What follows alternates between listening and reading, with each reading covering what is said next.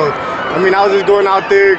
Bussy was giving me the ball, putting it up there, getting in the right position so I can make a play. And I was able to come up and make plays and help our team get the win.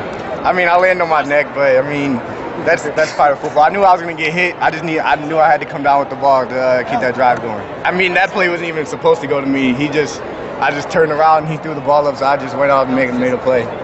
Yeah, I had a couple games like this season, but none of them mean as much as this game. I mean, this is a state championship. I knew I had to come out and play hard, and I got hats off to St. Mary's. They're a great team, and they came to play, but we were just able to stick together, and then Joel was able to make a clutch kick at the end to win the game for us. I mean, it's a great achievement for me. I have to thank my quarterback and the line, and then my coaching staff for putting me in this great situation to make plays. But all right now, all I care about is that state championship over there. It's amazing. I couldn't ask any more of him. He did such a great job. He's fun to watch. I'm speechless. You know, you don't get to see a player like that very often, and the way he goes and makes plays, I cannot wait. I can't wait to see what he does in the future. Things kind of broke down, and I was like, I got my #1 target.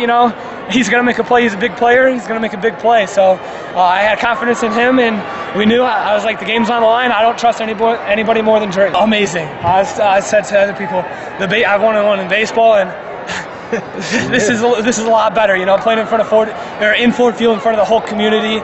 There's something special about this, and we had such a great team, and it's been great. It was a great experience. It's funny to say this. Try not to use him that much because you want to last him, but he had 80-some catches. But this game, it was gold to get him actively involved right away. And what he said, he's a special kid. There's been plenty of times we said, okay, it's 3rd and 15.